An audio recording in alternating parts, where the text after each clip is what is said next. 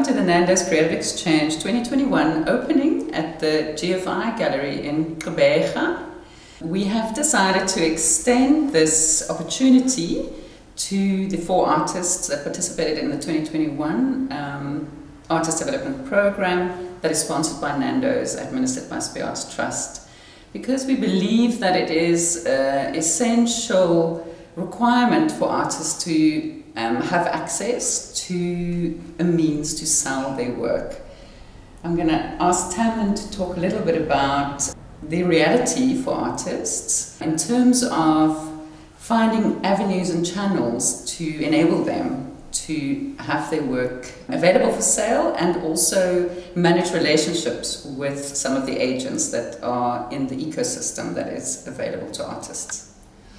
Thanks. I think the reality of becoming an artist as a professional is that once you've done your studies or you're self-trained, to get into the market at the end of the day is really tricky. I think for bitterly few, you're sort of found and made and, you know, sort of go into the big galleries right from the beginning. But for most artists, it's about developing your practice, developing relationships, and slowly sort of learning the ropes and learning how to manage putting proposals together for shows, how to talk to people in the different sort of areas in the industry, and then at the end of the day, how to actually pull off a full-blown exhibition.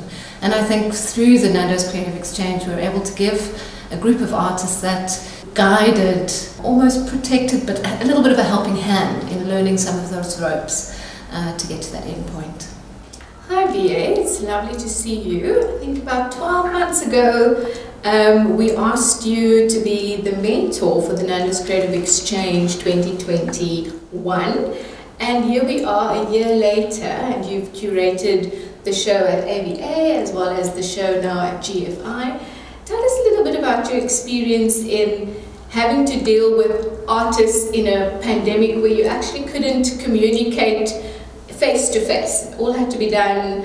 How did you do it? The 4 artists that were chosen for the Creative Exchange were coming from a very diverse environment, and hence during the pandemic it was like super difficult to kind of get that communication going. But thank goodness for social media and mostly for WhatsApp. That was our modus operandi of communicating, and it was an open-ended, long conversation that occurred over months and months and months, seeing their individual works, their processes, the progresses that they made, to lead up eventually to the delivery of the work at the AVA for the first leg of the show. That's amazing how the pandemic has taught us new things, and new ways of doing things.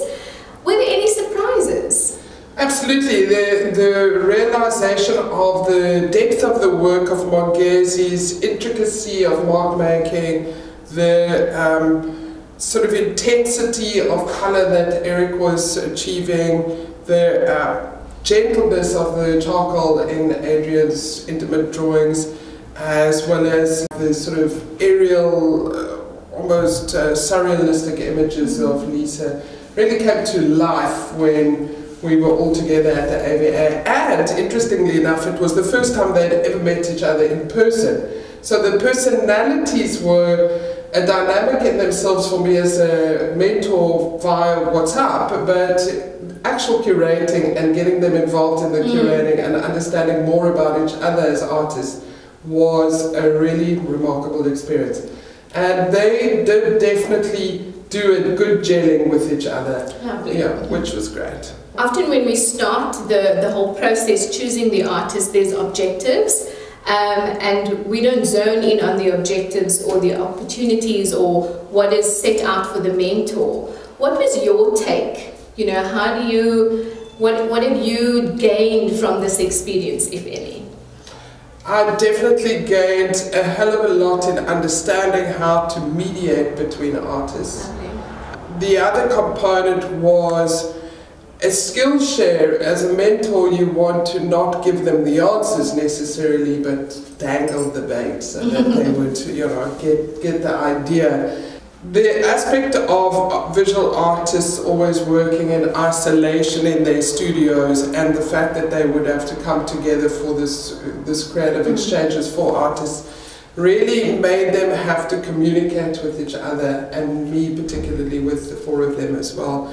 And I think it's really necessary for visual artists to be doing more of that kind of thing in South Africa. And I'm really grateful that the Creative Exchange creates that type of environment, because the way that they get to narrate about their own work and how the relationship develops around their own work in conjunction with other people, it makes them grow. And for me as the curator, it was definitely an experience of understanding how stories can be told in a beautiful type of way just by the arrangement of the work. So the mentorship is really over a 12-month period or a little bit shorter, and it gives the artist opportunity to work on an extensive body of work. But one of the most important aspects and objectives of the NANDO'S Creative Exchange is having all the works in a gallery, and a sort of a professional gallery and a commercial gallery, and giving artists the opportunity to have their work for sale to collectors that they would have not necessarily had. Do you think that is a very pivotal period in the artist's life and very important? Absolutely, it's an imperative part of the process, and I'm really, really glad that the Creative Exchange does have that as a culminating point for these artists, because it's an industry that most artists working in their studio don't really understand. They don't understand the need to develop relationships with galleries and associations and individuals that take an interest in their work. The other aspect of it is really based on the presentable nature of their work, as well as like how a gallery would value their work in terms of how they put it up and how they expose it to the public through marketing or advertising. The inner workings of a gallery and the expenses that a gallery goes through to put an artist's work up is not always exposed to an artist necessarily until they have that experience. So in this instance, the Creative Exchange artists got an understanding of what the commission meant, what that value system actually meant. The relationship that the gallery was creating with those artists was the beginning of something into the future. It also developed confidence amongst those artists to be able to manage other relationships with other galleries. And I think that's really important, because artists aren't necessarily taught how to present themselves to galleries or really even present themselves professionally. So I think for the Creative Exchange artist, it was a really good culminating point. And Bia, we want to thank you, Spiros Trust, for being our 2021 mentor. And the artists have definitely, they've given us feedback and have definitely learned so much, and many of the objectives have been met. Thank you, it's been an absolute pleasure, and now I'm really thirsty to carry on curating because the bug is bitten. Lovely. Thank you. Thank you.